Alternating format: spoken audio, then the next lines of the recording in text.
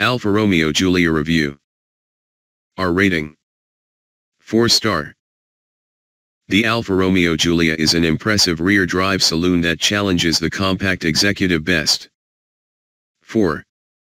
Sharp handling, stunning looks, great engine range. Against: firm ride, no manual for UK, fiddly infotainment system. The Alfa Romeo Giulia could be a superb choice for compact executive saloon car buyers, as it offers a brilliant mix of gorgeous looks, fun handling and impressive running costs. Like the Jaguar XE, it's a welcome alternative to the German manufacturers and has a unique character. The engine range is excellent, and while it's a shame we don't get a manual option here in the UK, the automatic gearbox is very good. Fans of Mercedes and Audi interiors might find the Giulia's interior isn't quite up to the same standards, but there's so much to like about Alfa's compact executive saloon that it could still win them over. Our choice: Alfa Romeo Giulia 2.2 JTD M2 Super. The Alfa Romeo Giulia is an important car for the Italian maker, because aside from the 4C sports car, it's the first all-new Alfa since the Giulietta in 2010. The Giulia's platform is also used on the new Stelvio SUV, and it will also form the basis for a new large Alfa executive saloon. The Giulia name can trace its roots back to the 1962 Type 105 original, which had either a 1.3-liter or 1.6-liter engine and rear-wheel drive. This car was constantly updated and remained in production for 16 years.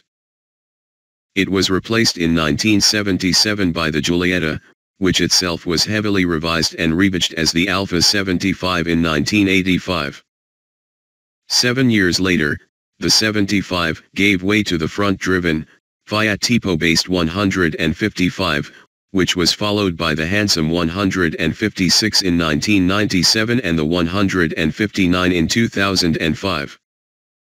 The major difference between the 159 and the Giulia is that the latest saloon returns to a rear-wheel drive layout.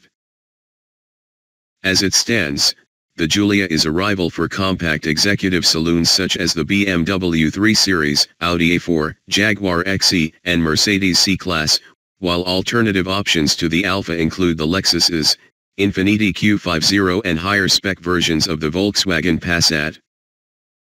While the 159 came as an estate, there's only a saloon body steel for the Giulia, and with the Stelvio SUV due in showrooms, it's likely to remain as a saloon for the foreseeable future.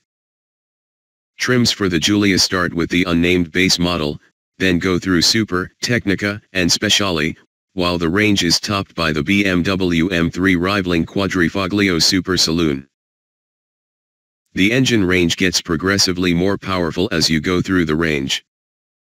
The base model comes with a 200 HP 2.0-liter turbo petrol, while the Super gets this engine or Alfa's 2.2 JTD M2 diesel with 150 HP or 180 HP. The Tecnica model has just the two diesels, while the Speciale only comes with the more powerful diesel. The Quadrifoglio features a 510 bhp 2.9-liter twin-turbo V6 that has been developed by Ferrari engineers. If you're buying a Giulia in the UK, the only gearbox option is an 8-speed auto. European models can be had with a manual, but the automatic is good enough that UK buyers won't miss out. With large metal steering wheel paddles and a smooth shift, the auto would be the one we'd recommend anyway. Alfa's engineers have designed to make the Giulia entertaining to drive, so it features lightweight construction and a 50/50 weight distribution for good balance. The long wheelbase also means that interior space is good, for passengers and luggage alike. Engines, performance, and drive. 4.5 star. Great range of engines offers both performance and economy. Alfa Romeo has a long history of producing fast and fun saloon cars, but in the last 2 decades the brand's compact executive models have been overtaken by rivals from Germany and Britain. However, the switch to rear-wheel drive has helped the Giulia claw back lost ground. The first thing you'll notice after setting off in the Alfa is the quick steering, which feels great through a series of turns. It's accurate too, so you can have confidence placing the car where you want it. A 50/50 weight distribution and rear-wheel drive layout means the Giulia feels well balanced and fun when pushing harder into bends, while the suspension provides an impressive blend of stiffness in hard cornering and compliance on bumpier roads, though we'll have to test it in the UK to be sure. The Giulia's steering is even quicker than the XC's, giving the car a feeling of real agility. There's also plenty of grip, plus the rear-wheel drive layout delivers balanced handling. The brand's DNA. Drive modes allow you to alter the steering weight and throttle response, but the setup feels most natural in its normal setting. It's not as involving as the BMW, but the Giulia serves up enough engagement to keep keen drivers interested. It delivers decent refinement, too. There's very little wind and road noise, but the firm ride is a letdown as the car fidgets and thuds on all but the smoothest surfaces. The automatic gearbox is standard on all UK cars, and is an excellent unit, providing smooth and fast shifts. The large paddles behind the wheel feel satisfying to use, which helps bring back some of the driver engagement lost with the lack of a manual model. Alfa Romeo's DNA selector means you can choose from 3 driving modes in the standard cars: advanced efficiency, natural and dynamic, with a race mode for the quadrifoglio. The car feels at its best in the natural and dynamic modes, with the echo setting taking a bit too much away from the responses. The hot Giulia quadrifoglio is superb to drive, with incredible performance, balanced handling and a great soundtrack. It's a genuine rival for the BMW M3 and Mercedes-AMG C63. All models have lane departure warning as standard, while adaptive cruise control, blind spot warning, a rear parking camera and autonomous emergency braking with pedestrian protection are all optional. Engines. The Giulia's engine range seems fairly limited compared to the huge choice on offer in the BMW 3 Series range, but this helps keep things easy to understand and you can't go far wrong with any of the power units on offer. The biggest seller will be the 2.2-liter diesel, which comes with 2 power outputs, 178 bhp and 148 bhp. The torquey 2.2-liter turbo diesel delivers the gutsy performance you'd expect from the Italian marque. It has a different feel to the diesels on offer in the car's German rivals, with a much more linear power delivery. It also feels keener to rev, so it's more fun to drive quickly. The downside is that there's not the same muscular feeling that comes from the huge lump of torque at the bottom of the rev range so often found in other modern diesel execs. At least the engine is well suited to the sporty Italian persona of the Giulia. At the test track, the Alfa matched the BMW 320d from 0 to 60 miles per hour with a time of 7.1 seconds. Once it was rolling, the Giulia was able to use its 450 Nm of torque and the closely stacked ratios of its standard 8-speed auto transmission to good effect. The lower-powered diesel manages the sprint in 8.2 seconds. There's also a 2.0-liter 4-cylinder petrol model, and despite not matching the diesel for economy, it could be a solid choice. It's quick, going from 0 to 62 miles per hour in 6.6 seconds, and sounds good right through the rev range. It's more economical than you might think too, though not as good as the diesel. Finally, there's also the hugely powerful quadrifoglio model, which gets a 2.9-liter V6 with 503 bhp and 600 Nm of torque. It's turbocharged, but the Ferrari influence on the unit is clear once you try it. This engine loves to be revved and feels more like a naturally aspirated unit than the rival BMW M3's turbo 6-cylinder. With a 0 to 62 miles per hour time of 3.9 seconds and a top speed of 192 miles per hour, the quadrifoglio has an incredible amount of performance on offer. The V6 sounds great, though the howl always seems cut short when you hit the limiter. It sounds like it could rev even higher than it does. MPG, CO2 and running costs. 4.2 star. Efficient diesel engines will be the biggest sellers in the UK. Every diesel Alfa Romeo Giulia manages the same economy figures, so the only thing holding you back from choosing the more powerful 178 bhp option is the list price. Both versions of the engine return 67.3 mpg and emit 109 g/km of CO2, which beats the equivalent BMW 320ds figures of 64.2 mpg and 116 g/km. However, when we tested the more powerful diesel, we recorded a disappointing 35.1 mpg at the pumps.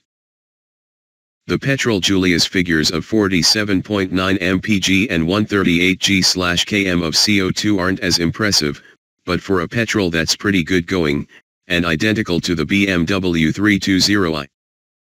We'd recommend the petrol for those doing shorter trips, too. The Giulia Quadrifoglio isn't exactly economical, returning 34.4 mpg and emitting 189 g/km, but those figures are actually impressive for a car with over 500 bhp. Alfa hasn't released servicing costs yet, but expected to offer a prepaid maintenance pack. Insurance groups. No data on the Alfa Romeo Giulia's insurance groups exists yet, but expected to match the equivalent BMW 3 Series or Audi A4, which sit around Group 30 depending on the exact model. The Quadrifoglio version is likely to be in Group 50. Depreciation. The Giulia is predicted to retain more of its new price than a BMW 3 Series after 3 years, with our experts calculating residuals of around 44.3% for the more powerful 2.2 JTDM Speciale. Interior, design, and technology. 4.5 star. The Giulia is among the best-looking cars in its class, but the infotainment system is lacking. Recently Alfa Romeo has rediscovered its knack of delivering head-turning design, and the latest Giulia is no exception. With perfect proportions and neat detailing, the newcomer attracts attention on the road. Standard models get 16-inch alloys, while our Speciale trim test car is identified by its larger 18-inch rims, twin-exit exhausts, and xenon lights.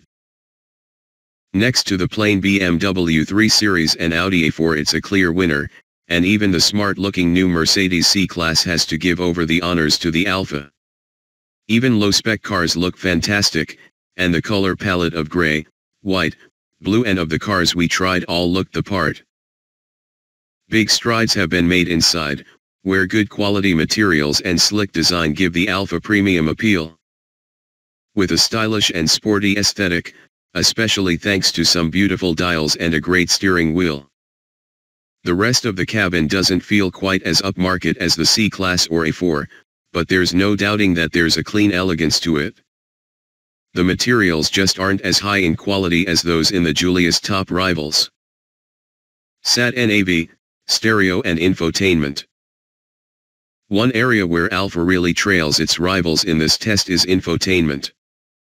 Every version of the Giulia gets the basics, which means Bluetooth and USB connectivity, a DAB radio and handy rotary controller for the center console-mounted screen, 6.5 inches on the standard car and 7 inches on other specs.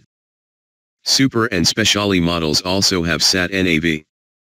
The graphics are clear, but the menu system isn't quite as logical as the BMW's similar setup. Buyers wanting extra can upgrade to the Connect 3D NAV system for around £1,050. It adds a larger 8.8-inch screen and TomTom NAV software, and certainly looks the part. Also included is a large 7-inch TFT screen between the dials, which gives access to a wide variety of trip computer, audio and NAV info. However, the upgraded kit lacks the online connectivity and customization of set UPS from Jaguar and BMW. Music lovers can specify the Harman/Kardon stereo upgrade for around, which brings a total of 11 speakers. The Sat-nav itself is easy to use, as it's a TomTom-derived interface. That means it benefits from map updates via USB, plus easy-to-read directions on the display. Practicality, comfort, and boot space. 4.1 star. The Giulia has good interior space and a competitively sized boot. There's only one body style for now, the saloon, but Alfa hasn't ruled out an estate in the future, which would clearly be the more practical choice. The driving position is good, with a comfortable and sporty seat arrangement in the front. We'll have to wait and see how the right-hand drive version feels, but the pedals and wheel felt well positioned in the first batch of Italian test cars. Legroom, headroom and passenger space.